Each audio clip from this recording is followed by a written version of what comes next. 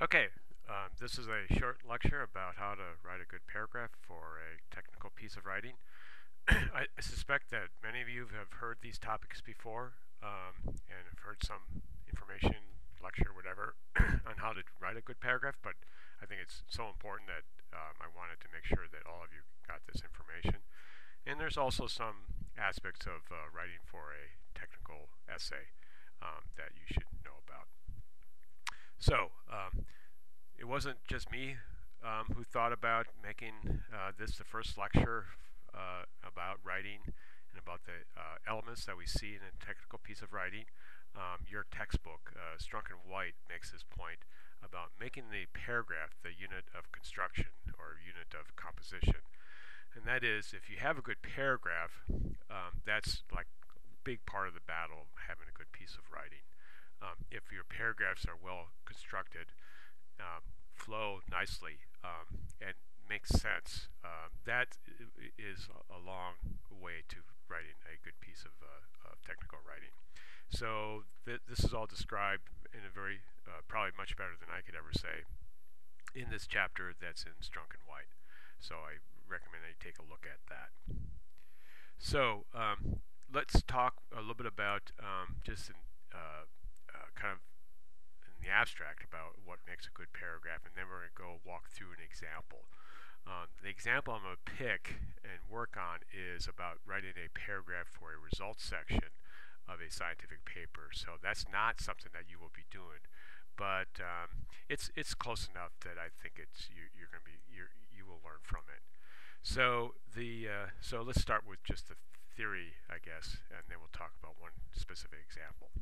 So you always want to begin with a thesis sentence. I've heard some folks in the class talk about the topic sentence. Both terms have been used, and basically this is a sentence usually at the first sentence of the paragraph. Not always, but usually, especially in science writing, this is usually the first one, and it kind of sets the tone for the whole paragraph, and that's going to be the judge by which you should be looking at the organization in a paragraph. And you will be asked, associated with this lecture, to judge whether or not the paragraph has a good topic or thesis sentence, and also to suggest one for a paragraph. I want to make sure that you understand that concept. And then basically the rest of the paragraph are sentences that develop the thesis, basically the idea.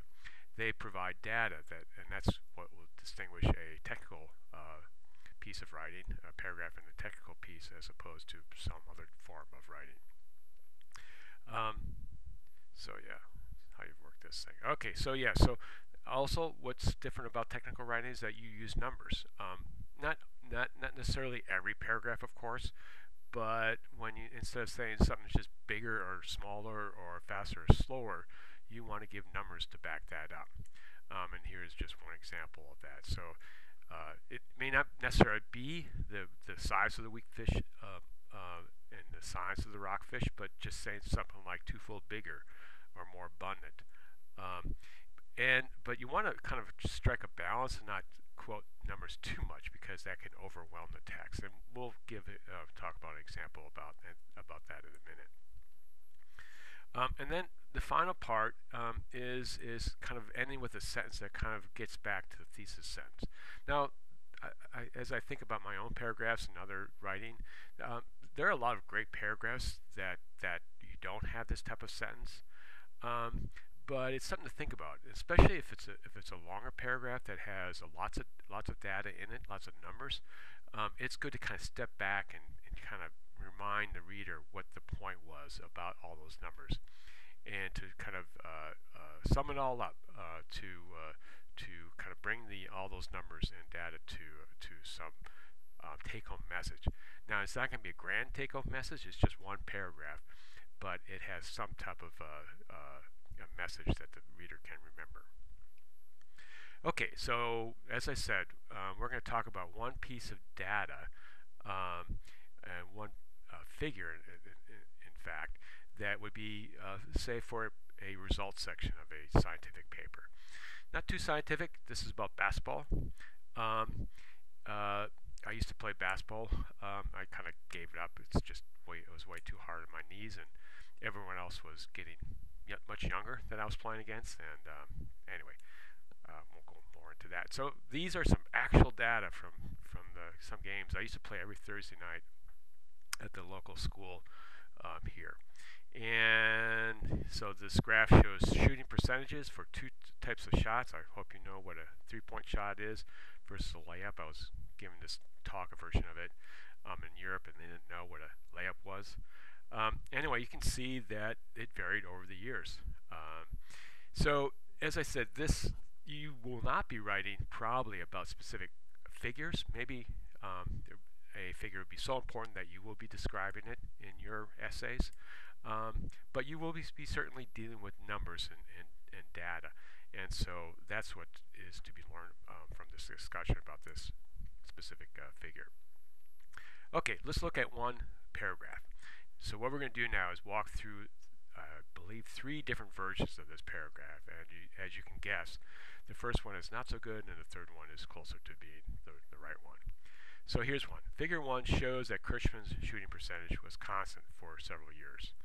After 1990, an increase in the percentage of made three-point shots was observed. The percentage of made layups decreased. Okay, so now the question is, what's wrong with this?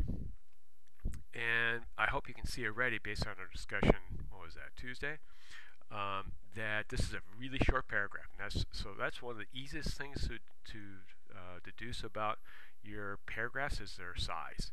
So the fact that this is very short is a danger sign. Now, all short paragraphs are not necessarily bad paragraphs. There are times when a short paragraph, maybe even as short as one sentence, is the right paragraph for that particular point of your essay. But in general, if you see short paragraphs, it's a sign that something needs to be done.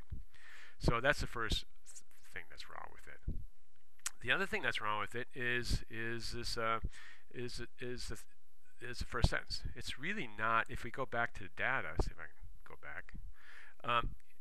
There's 2 different things happening, or at least 2 different things happening here. We have, first of all, 2 different types of shots, and then also there's big difference in the way those percentages changed over time.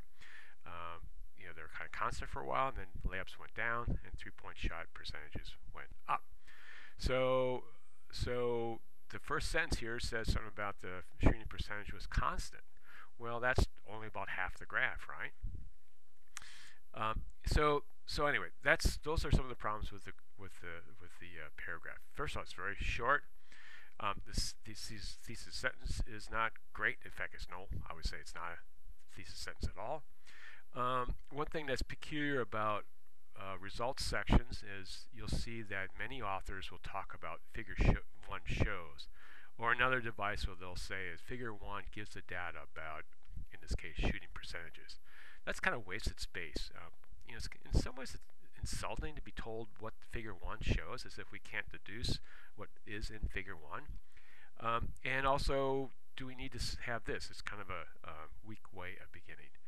And also, this is very not very precise, not very concrete about how big of an increase was it, how big of a decrease did the percentage in made layups go down, and then finally, so there's no data here at all, right? There's no data to support what's going on here, and then finally, the passive voice. I'm sure you've heard about trying to avoid the passive voice. That is, you want to use the active when possible. Now, there will be times, and we'll talk about this at some point in the class, in the course, that the passive voice, in fact, is the right way of going about it. And in fact, Strunk and White makes a big point about using the active voice. Okay, so let's back up. I hope everyone knows what the passive versus active. So this is passive, right? Was observed. Something's happening to the percentage. It's being observed by someone standing on the sidelines, right? This is the active. The percentage of made layups decreased. So it's just a straightforward. It decreased. It went down. So generally, you want to use the active because it's more vigorous. It's more direct. Usually easier to understand.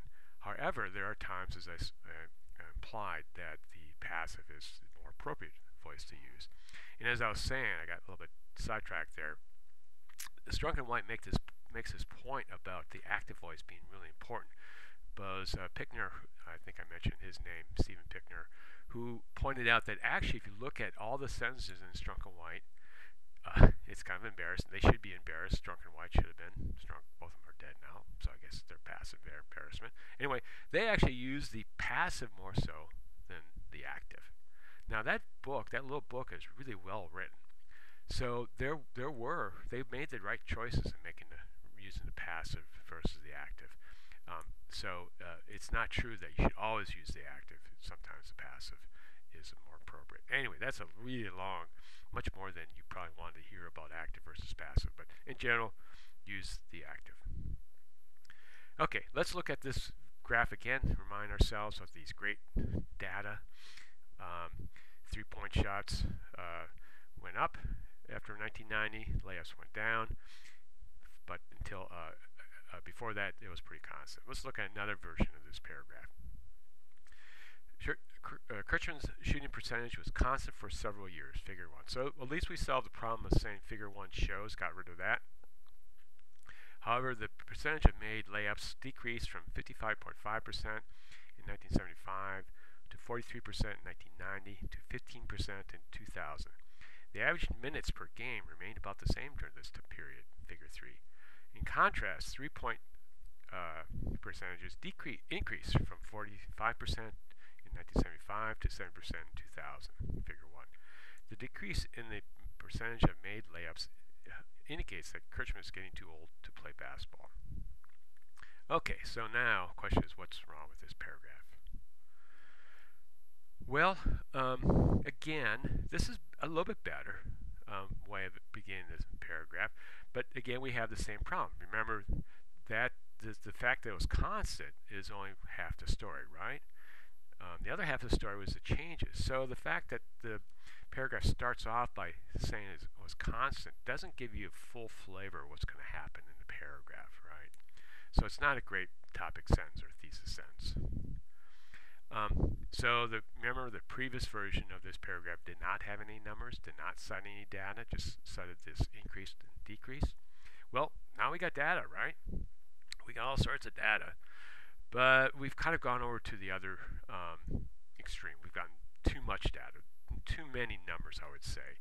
Especially this one here, the 43% in 1990. It kind of breaks up the sentence. A little bit of pet peeve. Why do we really need to know the percentage down to the 10th place, 55.5%? I would say even 50% is close enough for what we need to know. In baseball, they cite batting averages to the 3rd decimal point. Way too much information, but there's no way we're going to change that. So anyway, a little bit too many data. Well, too many numbers cited here. We'll get to that point in a minute. Average minutes per game. Well, where did that come from, right? It seems like a little bit out of left field. So we don't have a great thesis sentence here, but it's clear that this minutes per game doesn't quite make sense. Now, probably what the author is, not saying here, and maybe this thing about minutes per game could be somehow crammed into this paragraph. If the author would have said something like, maybe the shooting percentage changed because of the average amount of time that Kirchman was playing, but in fact it remained the same. I would think even then it's gone outside this paragraph. It's not following the main idea that this paragraph is all about. Again, we don't have a great thesis sentence here to kind of guide us. That's why the thesis or topic sentence is so important, getting that right first, and that will help guide us what goes through the rest of the paragraph. And then that's probably the criticism with this last sentence. It's a conclusion, like it kind of gets away from the data, but it's a little bit too far from the data, I would argue. Again, it's not in keeping with what this paragraph should be all about, which is about the percentage of made layups and 3-point shots. And this is getting into more of the explanation, which is something that should be dealt with in another paragraph. Okay, this just sums up all those points I was trying to make. No real thesis sentence still. Too much data taken directly from the graph. Bad transition at a minimum. But I would argue probably that it shouldn't belong in this paragraph at all. And this is more of a detail about writing the results paragraph. You can't refer to a figure, like in this case figure 3, before you've discussed figure 2. Perhaps in a previous paragraph we've discussed figure 2, but there's chances are we have not. And then finally, the concluding sentence, it is a concluding sentence, but it's way beyond what the figure is all about, what the data is all about, and what this paragraph is really all about. Okay, once more, here's the data again. Constant percentages for several years. 3-point shots went up, layups went down. And here's I think a pretty good paragraph. Now there's various versions of this that you could come up with. I gave a version of this talk, as I mentioned, in Europe, and a colleague of mine suggested other ways of beginning the paragraph off, the topic sentence. But let's just look at this. We examined the percent of made layups and 3-point shots attempted by Kirchmann over 25 years, starting in 1975. So that's really what the paragraph's all about. It doesn't say what happened, right? It doesn't say what happened. It just says we're going to be looking at these data. The percentage of both percentage for both types of field goals was the same from 1975 to 1992. Starting in 1992, however, the percentage of made 3-point shots increased substantially from 50% to over 70%. In contrast, anyway, you can see. So, and then it ends up with these data indicate the type of percentage varied with the type of shot Kirchmann attempted. Excuse me. So again, you could there's various different ways you could perhaps end this from and get away from the hard numbers here. But it's a message that you're trying to get across about these data. And it's a little bit it's not as close to the numbers as in the meat of the paragraph that's given up in the previous sentences. So to kind of summarize why this paragraph is better. So we have a thesis or topic sentence that gives a sense of what's entire paragraph, what's going on. It gives us signals to the reader what he or she should expect as they go through the paragraph. There's enough data, but it's not an overwhelming number of data points, I would argue. And then there's words, I think we used it in the previous version also, words like however, in contrast, that help guide the reader through between the different sentences, something to keep in mind. And we'll talk more about that point, that the use of these words like however and in contrast. And then finally, the paragraph ended with, just a very modest step away from the data, something that you want to emphasize. And so this version emphasized just the fact that it varied over time. This emphasized, it could have been something more about the made layups, how that decreased, or be more positive, the fact that the 3-point shots increased at the end of that time period. And so this last sentence of the paragraph is basically what you want the reader to take away from the data and take away from the paragraph. Now again, as I think about good paragraphs of my own, I think I have written a few good paragraphs, but also of other writers. They may not end with this type of sentence. It depends on what follows it, of course. But it's something to think about with your paragraph, especially for something that's kind of really dense with information. Okay, so one thing that really kind of separates technical writing from other types of writing is the use of numbers, data, that you're discussing. And as I kind of mentioned yesterday, we use these numbers to support our point that we're trying to make. And so one thing is how to use them, and you want to use them in a way to bolster what you're trying to say. So this is okay.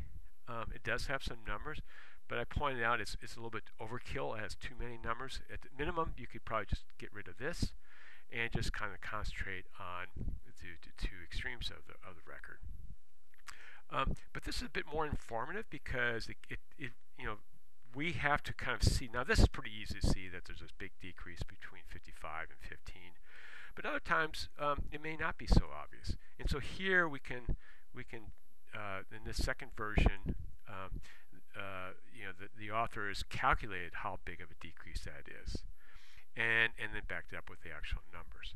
And notice how the author is also rounded out.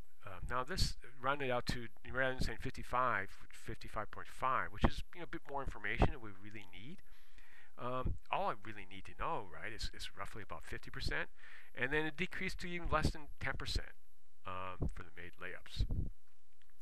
Actually, I wonder if I made the wrong numbers here, but the point I'm trying to make is that we're using numbers. They're not exactly the ones that are in the figure, but they're close enough to give the reader an idea of what's going on. So that's the difference between the numbers themselves, the data themselves, and you writing about them. Is to give these calculations or ways of massaging the data or presenting it that's more palatable, more understandable, and makes your point more effectively than just listing the numbers that's given here. Okay, so almost near the end. So in general, paragraph should be about half a page. Regular, 8.5 by 11 page. So that's roughly some, you can see there are 5 sentences, maybe 100 words. And you may have some paragraphs, again, if you have a paragraph that goes longer than that, it may be a really good paragraph. So I don't want to say that paragraphs that deviate from this rule are necessarily bad and should be changed. There are perfectly good paragraphs that are longer or shorter that should stay that length. However, when you see your paragraphs being much longer, let's start off with that, much longer, take a look at them and make sure that you don't have words, phrases, or sentences that really don't belong there. Look at that thesis sentence. Do all the sentences in your paragraph fit that thesis sentence? You can go through and definitely want to delete words, but that's not going to, and even a phrase or two, but that won't really radically change the length of the paragraph. You need to start thinking about sentences, deleting whole sentences. But often what is the case is that authors try to pack too much into a paragraph. There's too many ideas. And that can kind of become revealed when you kind of look at that first sentence, that thesis or topic sentence. And is it really, are all the sentences in there really applicable part of that, follow from that thesis sentence? And so if the answer is no, then you have to start thinking about dividing up the paragraph into one or more. So basically there should be one idea per paragraph, or one paragraph per idea. Now what's more common for beginning writers like yourselves is that you don't have a long enough paragraph. And this is a case where you may have a perfectly fine thesis sentence, but you just haven't developed it enough. You haven't added more meat to the whole paragraph. You haven't added more information, haven't talked about the data more. The other ways of just adding more information is not so much, I was about to say not new information, but it's making it richer, making it deeper. You're going to go in more depth, even though the main take-home message may be exactly the same.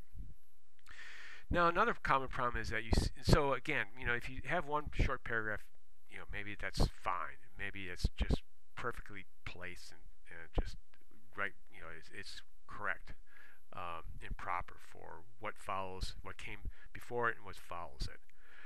But if I see this, especially in papers that are written by students in other countries, they'll have several short paragraphs in a row, and so that is a big danger sign. And so one thing is just go back to what I've said here. Just probably more data and information should be added to develop it more. But another possibility is to rethink and look at the organization. Now that doesn't mean you just kind of remove the space and shove all the short paragraphs together into one longer paragraph, maybe that'll solve the problem, but often it doesn't. You have to kind of think about how you get those ideas and information to fit together into one paragraph. So, as I said, more common for beginning writers is they're too short. But if you find yourself going on too long, there are some things to think about. So I think perhaps the hardest thing is to come up with the thesis sentence, the topic sentence. You may know what data you want to discuss, or what ideas or graphs or whatever you want to go over. But what's the thesis sentence? What's the topic sentence? And the problem is, often, as I mentioned in the first class, is thinking about what you really want to say. Do you know what you really want to say? And this is a case where, rather than sitting in front of your computer, you may want to take an old-fashioned pen and pencil out, or in a piece of paper, and just jot some ideas down, just words, just to kind of think about a little bit about what you're trying to say, and not worry at first about too much about the how the sentence will be constructed, but just make sure that you know what you want to say. Now, another problem is that you don't really need to have that thesis or topic sentence cover everything in that paragraph. You remember how, going back to the the basketball graph, the thesis sentence that I had in the last version of the paragraph didn't have anything about whether the percentages stay constant or changed or whatever. It just said we looked at them, and notice I used the we, the plural, first person. I think it was fine. Gives a more active voice. Anyway, it just said we looked at the data for this period of time. It didn't say anything about the changes, so it didn't have everything about the paragraph, but it did adequately signal to the reader that we're going to be talking about these two types of shots and how the percentages changed over time. And that was enough. I think that set the tone for the paragraph and gave the reader an idea what to expect in the paragraph. Now, another problem is that maybe you just are trying to fit too much into the paragraph, too many ideas, in which case you're not going to be able to come up with a good thesis or topic sentence because you're just trying to do too much there. And so then the solution, of course, is to write more than one paragraph, divide up the ideas into separate paragraphs. So again, there should be really only one idea per paragraph. And again, if you have problems coming up with that thesis or topic sentence, you may have just, again, too many ideas that you're trying to get across. Okay, I think that's it. Oh, I forgot. There's one other. Actually, this is a problem. This is a little exercise that you can go through. One of several that I'm going to assign. And I want you to take a look at this paragraph here, and then you're going to be given. You are given here, and now reproduce. I haven't figured out exactly how I'm going to do this, but I'll probably put all the exercises together, perhaps in a PowerPoint. The first one will be, what's the best topic sentence for this paragraph? And I hope after listening to this, you'll be able to pick the correct one. So with that, happy paragraph writing.